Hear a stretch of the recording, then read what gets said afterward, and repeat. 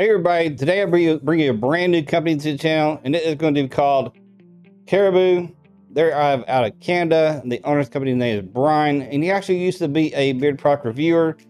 So some of you may have been around for a while, may know the bearded guy Bret. That was his YouTube channel. So now he is making beard products. So he actually sent me oil, butter, and balm to check out. So that's what I'm going to talk about today. So we're getting into the scents, the prices, the ingredients, whether I recommend it or not, and let's go ahead and get into that. But first, I'll go to the website and let's show you all that good stuff. So when you first bring up the website, you know, if you're in the United States, because he is from Canada, so if you're from the United States, you're going to have a little pop-up to check out in the U.S. prices. Just make sure you hit OK, because otherwise you're going to see the Canadian prices. All right, so I have an unscented oil. So let's talk about the oils first. And his oils are going to be $21 for basically, a 1 ounce or 30 milliliters. So it's going to click on the unscented one. We're going to scroll down to the ingredients here and talk about that. And ingredients for the oils are going to be argan oil, jojoba oil, hemp seed oil, grapeseed oil, and castor oil. All right, when it comes to the beard butters, I have let's make sure Alpine Breeze. So we're going to click on the Alpine Breeze.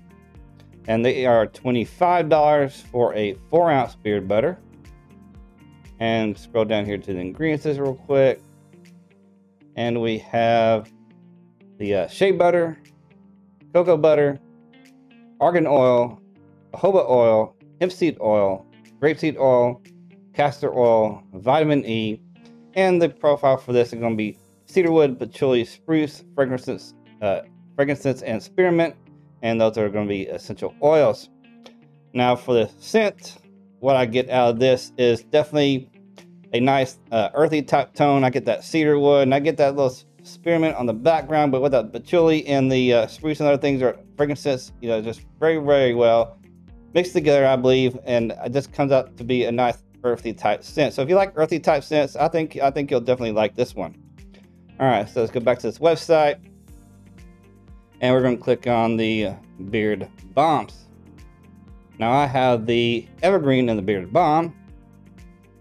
Click on the balm, scroll down to the ingredients real quick and talk about that. Oh yeah, first of all, it is a $21 for a 2 ounce beard balm, and the ingredients is going to be shea butter, cocoa butter, beeswax, argan oil, jojoba oil, hemp seed oil, grapeseed oil, castor oil, vitamin E, and the profile for this is going to be cedarwood for balsam.